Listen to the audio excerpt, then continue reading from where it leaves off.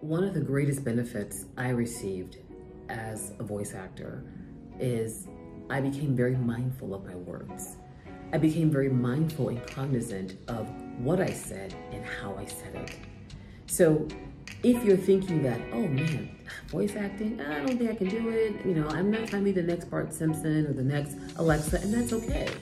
But recognize that voice acting is really voice shaping. It is voice perfecting.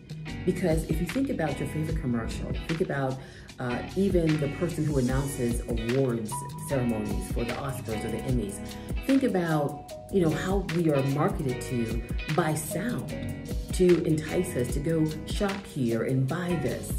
It's because people have perfected, or they are constantly honing their sound. And not just their sound, but the words they use and how they use them. So if you're looking to be a better conversationalist, or maybe even be a better motivational speaker, voice acting is a skill you really, really should invest in. Not because you're trying to be the next great sound out there, you're not trying to be the next Morgan Freeman, but because you're trying to master your sound, master your voice, because you want to own the room.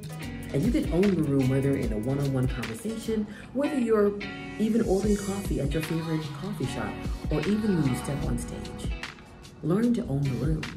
And that's what voice acting can help you do. So